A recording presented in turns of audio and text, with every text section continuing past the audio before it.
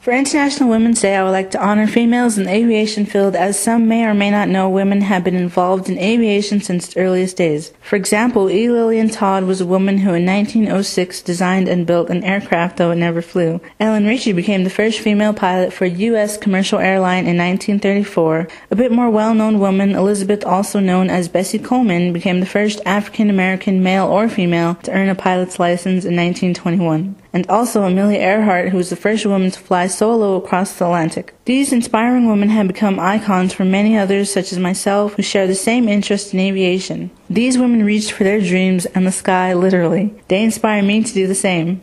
This is Emma from Girls Making Media. Girls Making Media is funded by WomanKraft Art Center, Earth Web Media, and the American Association of University Women.